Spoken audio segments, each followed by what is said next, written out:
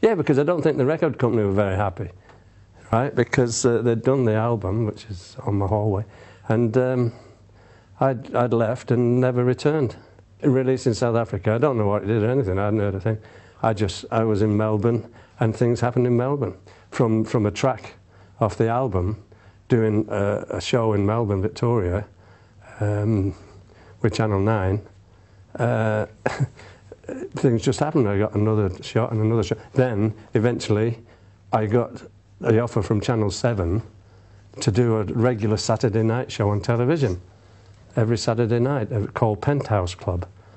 And it was like a mixture of sport and what had gone on through the day in sport in like a penthouse nightclub situation where the customers in were around tables. It was like a club with beer from Carlton and Foster's and that sort of thing. And we did our show. Then they would have interviews with the Aussie footballers, the cricketers, whatever was the scene at the time. And then a break, because we have Cliff Portwood come in, or Sexy Legs I was named, because of something happened there that they thought when it just clicked.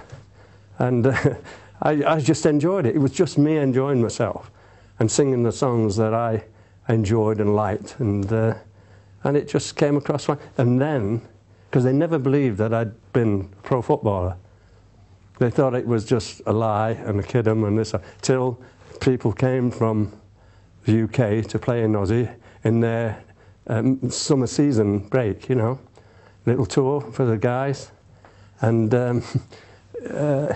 it was a case of like Mike Summerby, Manchester City. I got him on the show, and he said, "Yeah, Cliff's played." Yeah, of course. Yeah. So the proof came that I wasn't telling lies or anything about my ex-career, and that's what I did. So it all fell into place, and being a sporting sort of program. The Saturday night, peak time, it was on about 8:30 till about 10:30, 2 hours. And I did 2 songs each Saturday night.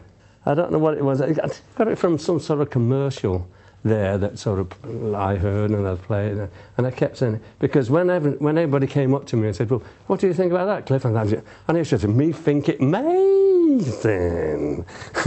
So they go, "Wow." And they all started roaring laughing and this sort of thing. And it just sort of clicked with me and stayed, you know. And, you know, people sort of driving in the street, stopping at the traffic lights, winding windows down and say, "Hey, what do you think, Cliff?"